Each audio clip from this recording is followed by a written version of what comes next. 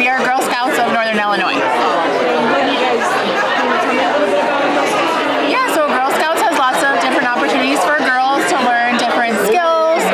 They can go outdoors and do activities, learn life skills. As they get older, they can travel and go different places. So there's lots of cool activities and skills for them to learn to be a better, confident girl. And what would a volunteer do if they spent the day with an organization? Yes, we have a lot of different volunteer opportunities. We have troop leaders and volunteers that help out. We also always look for volunteers for different events that we hold. Older girls to help out with activities with other troops.